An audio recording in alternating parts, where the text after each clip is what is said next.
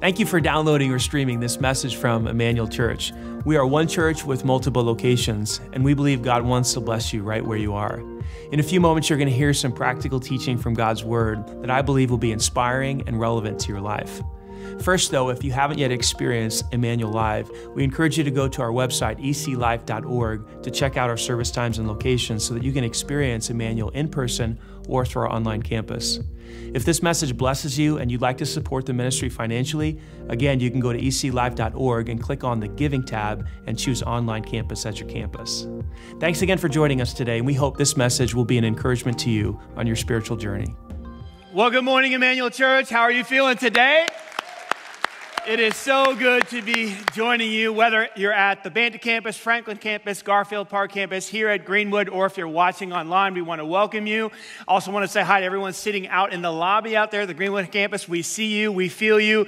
We will have seats for you soon after COVID's over. So anyway, welcome to Emmanuel. And today we're starting a brand new series. It's our Christmas series. Anybody excited about Christmas? Yeah.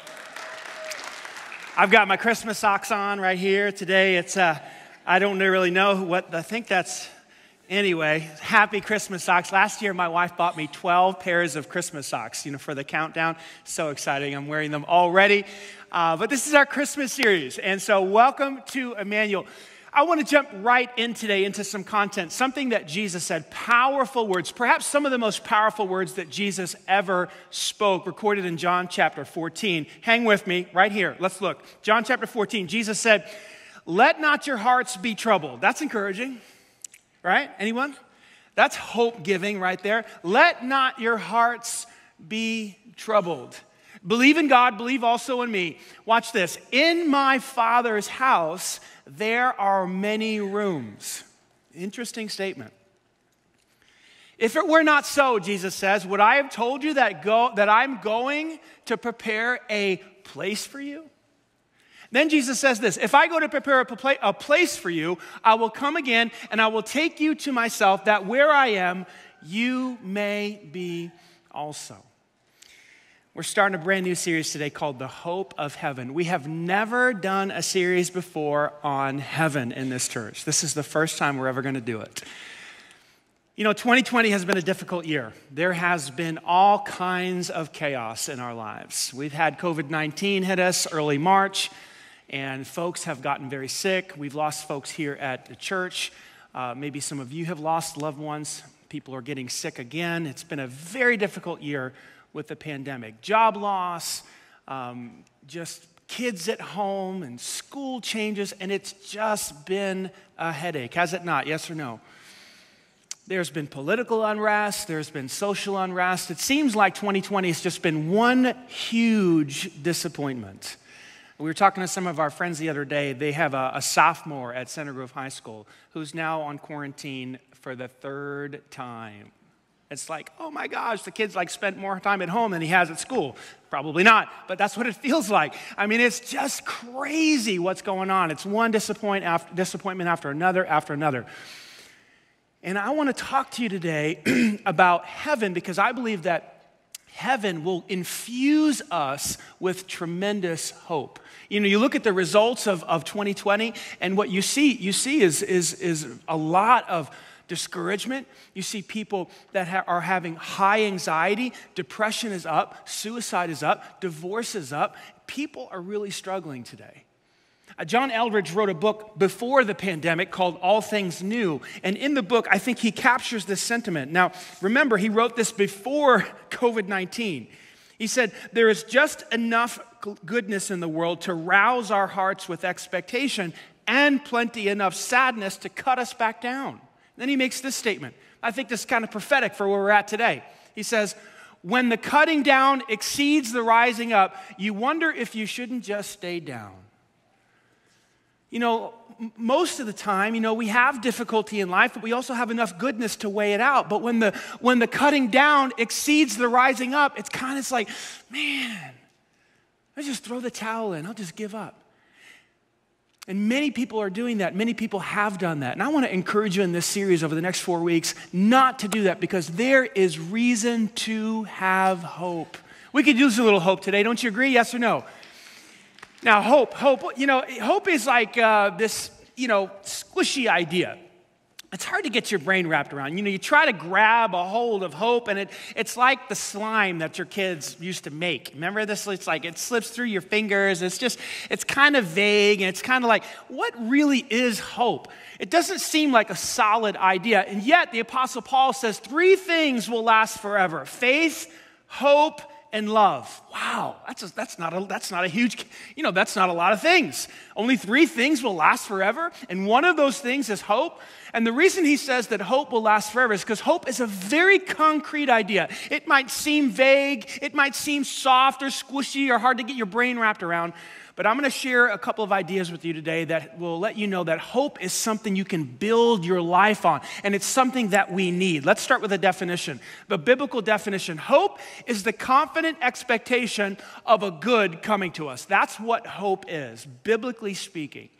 When I was a kid growing up, I had 2 older brothers, and from the age of 12, 13, 14, 15, our parents would take us to this water park called Action Park. It was right across the river in New Jersey. We grew up in Staten Island, and so we would take a trip over to New Jersey every summer.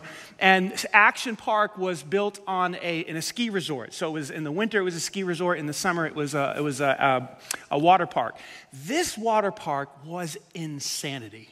Okay, that's all I have to say about it. It was crazy. Whoever made this water park did not check with, OSHA or whoever or some safety people. They just made up a bunch of rides that were insanely fun and adventurous and insanely dangerous, okay? So for a little boy, 12, 13, 14, it was heaven. It literally, like when my mom said, hey, guess what? On July 16th, we're going to Action Park. Whoa! Put the calendar put it on the calendar because we love Action Park because there's all these slides that no one else has. And, you do this and you're in tubes and you jump off cliffs and there's this Tarzan swing, you go down. I mean, it was crazy. The drops and the slides and they had this one slide. It wasn't even a slide. It was a tube. And you climbed up this huge ladder way up into the sky, and you got in a tube like a bullet, and you'd come down, you'd shoot straight down. The whole thing was a tube, so you're in total darkness. And then you would go in a circle in a water slide, and then it would shoot you out. And every time we would go it would be closed. It was like, oh man, how come the tube is closed? And there was a reason that it was closed, but we'll talk about that in a second. But man, they had all kinds of rides like that, and so we just had a blast. And what we were experiencing as kids at that time, me and my brothers, was this thing called hope. Because as soon as my mom said, we're going on January or July, whatever, August, whatever, every day had excitement. I mean, we would count down. How many have a countdown right now for your Christmas on the wall somewhere like we do in our house? Like, 18 days left. We would count down the days until Action Park because it was heaven on earth for little boys. Now, I don't know if you heard about the little documentary that HBO Plus has put out called Class Action Park. Anybody heard of it? You got to pay $14.95 to get it, so we don't have that. But anyway, I saw some YouTube coming attractions for it, and needless to say, they shut down Action Park because apparently 6 people died. Yeah. Not 1, not 2, 6. 2 died in the wave pool because the waves, caused them to drown. 1 died in the Tarzan swing because it was so high and the water was so cold. The guy he had a heart attack. But man, I'll tell you what, there was this, I'm not like happy about that or anything. Just this is Action Park. It was dangerous. They shut down the one tube that did like this because what they found when they opened it up were people's teeth. They were getting stuck in the water slide because they'd go around and then they'd land face plant and then it would just take their teeth out. It's unbelievable. Like these Class Action Park, check it out. Check it out. But for a little kid, wow, this was heaven. I'm not kidding. What was it? It was the confident expectation of a good coming to us. Thankfully, none of the children died those summers. We all survived, but it was a lot of fun. I'm having a little fun, but in reality, when you live without hope, and many people are today, the eyes lose their brightness. And you've seen it. Maybe you've seen it when you look in the mirror at yourself, but you've certainly seen it in other people. The eyes lose their brightness. The energy in a person, in a human being, drains out of their body. They struggle to get out of bed. They struggle to go to work. They struggle to do the normal things. That's the loss of hope. If they're in a marriage, the marriage begins to fade. If they struggle with depression, the depression becomes severe. It settles in a way that it's never settled in before. This is what happens when a human doesn't have hope. The overall thinking becomes this: who really cares anyway about anything? You see, hope to the soul is important as oxygen is to the body. We human beings need it to survive. What is hope? It's this confident expectation of a good that's coming to us, and it produces life, vitality, energy, passion for living, even in the midst of difficulty and hardship and trouble and pain. It's possible to die emotionally and be alive physically. And some of you are like, man, you're talking about me today. I know, because this has been a hard year. It's been a hard year to find passion and vigor and vitality to live this life. That's why the Bible refers to hope as an anchor for the soul. Did you know that? In Hebrews chapter 6, this is what the Bible says about hope. We who have fled to God for refuge can have great confidence as we hold onto or cling tightly to the hope that lies before us. We're going to talk about what that hope is in a second. What is that hope that lies before us? It is heaven. Listen to what he says. This hope is a strong and trustworthy, say it with me, anchor for the what? The soul. Think about that. Think about the language. Why does a ship need an anchor? It's because sometimes the ocean is just stormy and rocky, and the boat, it's turning the boat, it's flipping the boat, it's taking the boat. That's how life is. That's how 2020 has been. And what you and I need is this anchor to root us down, to hold us steady in the midst of the storm. That is what hope does. It's this confident expectation of a good coming to us, and it settles things down in our soul. And so Jesus says, in my Father's house, there are many rooms. If it were not so, would I have told you that I go to prepare a place for you? Think about the language Jesus uses. My Father's house. You guys know what a house is? Anybody live in a house? Yeah? Apartment? Yeah? You know about houses, right? We know about houses. In my Father's house, there's many rooms. Anybody know anything about a room? Anybody live in a room? Do you live in a room? Anybody? Most of us probably live in a room.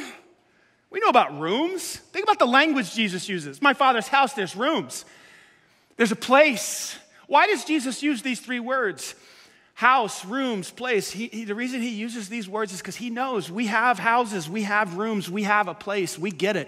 And what Jesus is saying is that in the same way that we have a house or a room or a place right now where we dwell or live, there's one coming to us in the future. And he does that to infuse hope into us. Here's what Jesus knows to be true. And if you get nothing else from this series, just get this one idea. It'll change your life. Jesus knows this, that hope for the future gives strength for today. See, it was the reality that I knew that in a few weeks we were going to go to Action Park that gave me excitement. We talked about it. Oh, remember this ride and that cliff, and we can slide down. Are you going to go on that one? Oh, that one's too dangerous. That one's too high. Maybe I'll try that one. Maybe. It was, see, hope for the future in Action Park gave us passion and vigor to live today. That's what hope does to us, and that's why Jesus talked about heaven. When you read the New Testament, that's what you see. Let's look at one example in Matthew chapter 19. I want you to see this. Jesus is talking to his disciples, and it says this in Matthew chapter 19, verse 28. Jesus replied, I assure you that when the world is made new, or when the entire world is restored or regenerated, because that's what that word means. 3 English words make up one Greek word. When the world is made new, when the world is palingenesia, that's the Greek word that Jesus used. It means to regenerate. It means to renew. It means to restore. Jesus says, when I bring heaven to earth, a lot of us think about heaven as this place that we're going to go after we die, that's somewhere beyond the stars. And maybe there's some clouds there, and we jump around from cloud to cloud, and we sing songs like Amazing Grace for 10,000 years, right? We've maybe heard about heaven like that. It's this weird place that you go, and God's there, and it's just we just kind of hang out and sing. Sounds like an eternal worship service in church. Now, if that's heaven, I don't want to go. And I'm not down on church. I like church for about an hour, okay? And I'm a pastor, right? So if heaven is going to be this eternal worship service where we're singing to God, like, are there any other options, Not that I want to take the other options, but that's not heaven. That is not heaven. See, in Revelation 21, starting in verse 16, it says that heaven, I don't want to freak too many people out, but I got to describe this a little bit. This is kind of awkward and weird, especially if you're not a Christ follower and you've never heard this before. But when Jesus says, I'm going to make all things new, when I'm going to renew and restore everything, what he's talking about is bringing heaven to earth. Did you know that heaven is going to be on earth? Yeah, right here. That God is going to restore earth, and there is going to be this, there's no other way to say it, this gigantic cube. Yes, that's right, a cube. Check it out, Revelation 21, verse 16. It's going to come down out of the sky, and it's going to land on earth. It's going to be 1,400 miles wide. It's going to be 1,400 miles high, and it is going to be a city. And it is, if you're struggling with how big that is, think about a city that would go from Canada to Mexico and from the Appalachian Mountains all the way to California. 2 million square miles this city will be. And it'll go all the way up into the outer space, considering right now, our atmosphere right now, 1,400 miles high, 1,400 miles wide. It's a cube. And in that city, God will dwell, and we will dwell. And it will be the capital of heaven on earth. Heaven is not this place that we go to way out there beyond the stars, and it's weird and it's vague and it is life. What happens in a city? Well, there's culture and there's music and there's jobs and there's authority and we do things and there's sports. Everybody excited about that? Sports in a city? Like heaven is a place. In my Father's house, there's lots of rooms. It's a place. There's a place for you. There's a place you're going to live. There's a house you're going to live in. There's an apartment you're going to live in. See? This is a place that we go to. So when Jesus says, I assure you that when the world is made new, he's talking about an actual physical place. And then he says this to his disciples, when it's made new and the Son of Man sits upon his glorious throne, you who have been my followers, he's talking to the 12 disciples, will also sit on 12 thrones, judging the 12 tribes of Israel. And verse 29, and everyone who has given up houses or brothers or sisters or father or mother or children or property for my sake will receive, watch this, 100 times as much in return and will inherit eternal life. What is he doing? He's saying, guys, I know some of you have left, like think of James and Peter. They left behind their fishing business to follow Jesus. Like they have no income. Like, I know some of you have left your business to follow me. You think of Matthew, the tax collector. He left behind his whole career as a wealthy tax collector. He left it. He had no income. So, see that? I know some of you have left behind lifestyles and families and children and stuff to follow me because it's costly to follow Jesus if you're really going to dive into it. But I assure you, when I make all things new, when the cube comes down, Revelation 21, verse 16, when it comes down and rests on earth, I will restore to you, I will pay you back 100 times what you've given. So if you've given $100, I'm just giving an example. 100 times 100 is 10,000. If you gave 100 hours, I'm going to bless you with 10,000. Whatever, if you gave me 100 of something, I'm going to bless you with 10,000 of it. What is he doing? He's infusing hope. And what is hope? Hope is the confident expectation of a good that is coming to us. Jesus always talked about heaven. Imagine the energy and the passion and the vigor that the disciples felt when Jesus would say things like this. Think about me and my brothers with Action Park. Think about you with that thing when the baby's coming, or you're going to get the house, or you're going to get the new job, and there's that thing out front, you're going to go on the cruise, and every day leading up to that, it's like, it's coming, it's coming, it's coming. I know it's difficult, but it's coming. That is the power of hope. Hope for the future gives strength for today. Yes? Is this making sense? And we need that today. We need that today more than ever. And so that first Christmas morning, this is a Christmas series. What does this have to do with Christmas? Well, when Jesus was born in Bethlehem, when he was born in that stable, when Mary, his mother, Joseph, his father, placed him in that manger, what happened? But the process of restoration began. In your notes, I wrote it like this. Jesus was born to begin the process of restoration, of making all things new. God is not going to do it like this in a moment. It is a long process. So Jesus is born that first Christmas morning. And he lives 30-some years, and he dies on a cross. And 3 days after he dies on a cross, he rises from the grave. Why? To reconcile mankind, to begin the process of restoring all of creation and human beings back to his Father. See, in the Garden of Eden, Adam and Eve messed it up. They blew it. Like in the Garden of Eden, before they sinned, before they disobeyed, like Eden was perfect. Theologians call it original glory. There was no jealousy. There was no insecurity. There was no sexual sin. There was no anger. There was no murder. There was no racism. There was no evil. There was no sin. And they blew it. They blew it. He ate the apple. I should say, Eve ate the apple first. But then knucklehead Adam did it too. I mean, they're both boneheads. And don't think for a second that you wouldn't have done it, because I would have done it too. They listened to the serpent. They sinned. They disobeyed God. They didn't trust God, and they blew it. And the theologians call it the fall. All of humanity is plunged into this thing called the fall, and now sin enters the world. And Adam and Eve's first son kills their second son. Cain kills Abel. I mean, one generation from the beginning, and there's a murder. This is terrible. Things have gone wrong.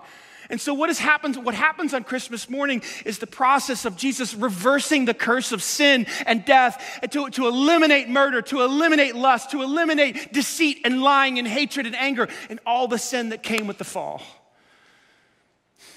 But right now, we're in the middle of events. I don't know if you know that or not. 2,000 years ago, Christ rose from the dead. And then Jesus talks about this promise of palingenesia, all things new. We don't really know when that's going to happen. It seems like it might happen soon. But in between, there's you and me. And we're in this waiting period where the gospel is going out and the good news of forgiveness is going out and we can find peace. But we also know that we still sin and there's still pain and there's still evil in the world and there's still injustice in the world. And so we're like, it's good, but it's bad. And it's good and there's bad. And oh my gosh, there's joy and then there's pain. And we're waiting for this next event to happen, which is Christ coming back. That's where we live. And Paul talks about this in Romans chapter 8, this space between, this waiting period. And he says that all of creation, like creation itself, was subjected to the curse. And that's where volcanoes come from, and that's where hurricanes come from, and that's where earthquakes come from, and that's where pandemics come from, and disease. Like creation is subject to the curse of sin. And then he says that we too groan, Romans chapter 8. Creation is groaning, waiting for restoration, waiting for Christ to return. And we believers also groan. Think of that word, groan. It's like, oh, it's like when you wake up in the morning. I don't know if anybody else has this, but it's like, oh.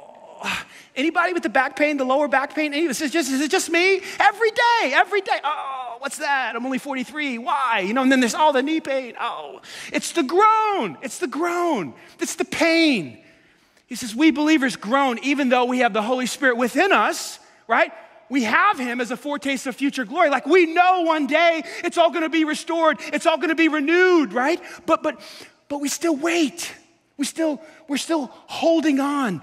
We long for our bodies to be released from sin and suffering. Even though we're believers, we still sin. Anybody else honest enough to admit that? We still blow it. Like we have the Holy Spirit inside of us and we're believers and we love Christ and but we still blow it, we still suffer, we still sin. And then he says this, we too wait, watch this, with eager, and here it is, say it with me, hope. We wait with eager hope for the day. See, we're in between events, the resurrection and the return of Christ. With eager hope for the day when God will give us our full rights as adopted children, including, oh, I love this part, the new bodies that he has promised us. Some of you are going to get your hair back. You are. Anybody excited about that? You're going to get that color back. You won't have to dye it and stuff, and your skin's going to be restored. And the back pain's going to be gone, and we're going to have new bodies. Restored, regenerated, healed. Such good news. But right now, we're in the middle. It hasn't happened yet. And that's what the hope is all about. What is hope? It is the confident expectation of a good that's coming. Hasn't yet arrived. We live there, and we're supposed to live in it every single day. So what is this series about? Is it about heaven? Yeah, it is about heaven. We're going to talk about heaven. But really, it's about having hope. Because hope for the future gives me strength for today to live strongly today with vitality, with energy, with passion in the midst of political unrest, in the midst of social unrest, in the midst of the loss of a loved one, in the midst of the pain. You can live well because of this thing called hope. So we're going to talk about 4 specific hopes that we have in heaven. And we're going to talk about the first one today because I want you to have something tangible to get a hold of. I don't want you to just be like, okay, so that was a good sermon. I think I'm supposed to hope that one day we're going to go to heaven. No. That's not what we're saying today. We're saying there's something tangible for you to get your heart, your hands, your brain, and your soul around that's going to produce energy for you to live. Let me give you the first one today. The Bible teaches that the hope of heaven is the removal of pain. This is so clear in the scriptures. There are 2 people that got an incredible glimpse into what heaven was all about. They actually saw into what heaven was. The Apostle Paul, we're not going to talk about him today, and another guy named John, who was one of Jesus' closest followers. He was called the beloved disciple. And he got this image, this revelation about what heaven was like. And some of it's weird. If you've ever read the book of Revelation, you're like, what? 7 scrolls and 7 trumpets, and it's confusing. But there are a couple of parts of Revelation that are super clear, and I want to show you one part because it's a picture of what John saw about this new city. He calls it the New Jerusalem in Revelation chapter 21. Watch this. John says, "Then I saw a new heaven and a new earth. The old heaven and the old earth had disappeared, and the sea was also gone. And then I saw the holy city, the New Jerusalem, restored, brand new, coming down from God, 1,400 miles wide, 1,400 miles high, out of heaven like a bride beautifully dressed for her husband." That's a really big bride right there, okay? Just thought I'd point that out. Really big. You're not supposed to say that. That's wrong. You're not supposed to say really big bride. Anyway, I heard a shout from the throne, and this is what the voice from the throne said. Watch this. "Look, God's home is now among his people, and he will live with them, and they will be his people, and God himself will be their God." Now, we're going to talk more about what this verse means in week 3 of this series. So park that in over here. We'll get back to it. I want to focus today on the next verse. Powerful. Listen to this. John says, this is what it will be like in this New Jerusalem, in this new city. God will wipe every tear from their eyes, and there will be, watch this, no more death. You imagine. No more death. Do you know someone who lost a loved one recently? So painful. Physically painful. Or sorrow for any reason. Oh, the divorce, and now the relationship's broken up, and we're not going to get to. And this year's been a constant year of disappointment. No more crying. Some of you cry frequently. Sometimes it's good to cry, but sometimes you just cry because the pain is overwhelming. And no more pain. All of these things will be gone forever. Now, I don't know about you, but I haven't had a whole lot of personal pain this year, but I have walked with some folks who have had the worst pain that's humanly possible. This year in our church, 2 young men, 120, 115, were shot dead. I can't even describe it. I can't even begin to assume what that even feels like to have your son shot and killed. I've got 2. But But I watched his parents suffer through the loss of a son. One day, the promise of heaven is that pain will be gone. I don't know how God's going to do it, but that's the promise of heaven. That one day, whatever pain it is that you're carrying, if it's the loss of a loved one, if it's the pain of regret, all things you wish you would have done, things that you did that you wish you didn't do, the pain of some assault in the past, maybe it was a physical assault, a psychological assault, a sexual assault. There's so much rape in this world and sexual abuse, and the pain goes down deep into the soul, and it messes you up psychologically and makes you think that you're worthless or that you're not worthy of love. And all of that pain that many of you live with because of the sexual assault, gone. And again, I don't know how God's going to do it, but he is going to heal your soul. This is the hope. I'm not talking about vague theories of ideas that, one day heaven's going to fix everything. No, there will be the removal of all of your pain. And listen, I would become a Christian for that reason alone. Because I would see my friends, myself, my friends, my family just be restored and have the pain lifted. Emotional, psychological pain, physical pain, whatever it is. My friends, my dear friends who have cancer and they're dying. Gone. The physical pain of the cancer eating their body, gone. No more disease. This is real. And it's coming. And it's so much better than Action Park. Do you understand what I'm saying today? Are you receiving it? I love the way John Eldredge talks about it in the book. He says this, referring to this event when Christ's return and the New Jerusalem comes. He says, death is utterly swept away at the great restoration. And not only death, but every other form of sorrow, assault, illness, or harm you have ever known. Can you just imagine that with me?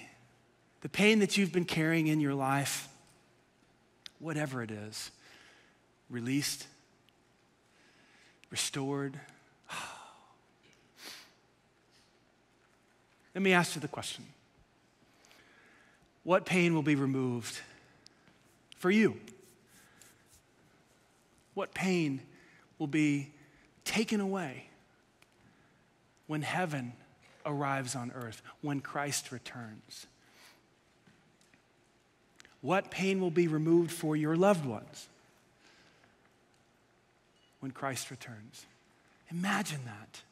This is what God wants us to live in. This is what he wants us to live there and dwell there because he knows that hope for the future brings strength for today. It's not over. Let me say that again. It's not over. It's going to get better. You've got to hang in there. Amen? You've got to hang in there. What have I said today? Hope is to the soul what oxygen is to the body. Hope is the confident expectation of the good coming to us. Hope for today gives strength for tomorrow. What's your action step? Hope. That's what you need to do. What do you do? Hope in heaven, hope in the return of Christ. Eagerly look forward to the good coming to you as a Christ follower.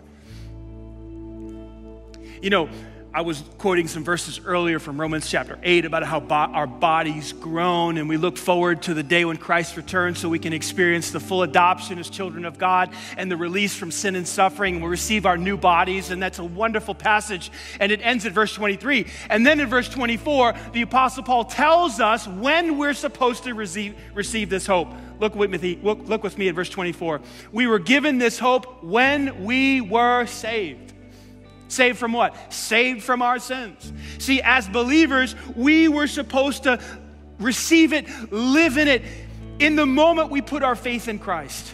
So if you're a believer today and you're not living with this hope, you're overwhelmed with anxiety, fear, or discouragement, you're overwhelmed with pain, you want to throw in the towel, you're wondering to yourself, should I just stay down because the things that are cutting me down are outweighing the good things that are rising up? Listen, you've got to go back to the scriptures. It is your responsibility to keep the return of Christ on the forefront of your mind so that you can maintain energy, maintain vitality, maintain passion to live in the midst of the difficulty. That's on you. I can't do it for you. I can help, I can preach a sermon like this, but I can't infuse hope inside of you. You must do that. You must dwell upon the truth of the return of Christ every day if you must, to maintain that hope. Jesus certainly gave us enough passages to do that. It is the next event in the world, theologically. Do you understand? The next thing that God is going to do in the world, according to the Bible, is return to this earth. Amen? You have to keep that in front of you.